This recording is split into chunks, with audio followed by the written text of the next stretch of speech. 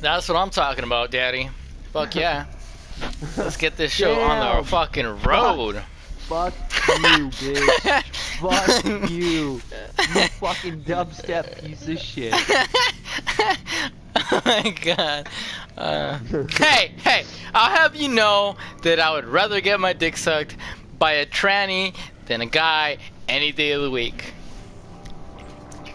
Unlike Dub, because Dub is so about that, like, fuck that. I want a dude to suck my dick. He's about that life. He's all about that life. He's like, if it ain't gay, it ain't right. That's basically what he says. That's his fucking motto. I'm just like, oh shit, goddamn, bro.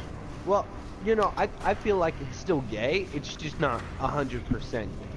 Yeah, that's what I'm saying. But he likes it 100% gay. He doesn't like it like kind of gay. He likes it like full on metal to the pedal gay. If it's not full on metal to the pedal gay, he's not into it, bro.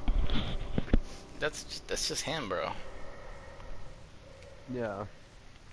I don't even know if we can call him bi. Like, I don't know if that's like that's like not even really bi. That's like just like that's like a whole different thing. That's just like a whole like like gay and like, but he still likes women, so it's like gay sexual, like gay sexual. I don't know what the fuck to call that.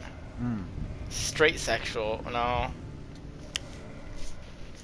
I don't know, man. This is just a different level. So, my dad is like completely ignorant in the ways of setting up an email and, you know, making accounts. He had me come over and make an email today.